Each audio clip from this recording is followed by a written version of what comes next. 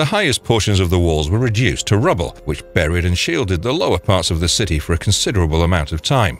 Also, remarkably well preserved are 5 ceramic containers with a total of over 100 cuneiform tablets, some of which are still encased in the clay in which they were found. The underwater survival of unfired clay tablets has been described as near to a miracle.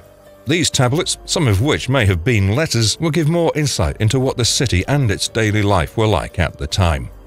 Probably, this location was once home to the ancient city of Zakiku, which served as an important center throughout the Mitanni Empire's reign, which lasted from around 1500 to 1350 BCE.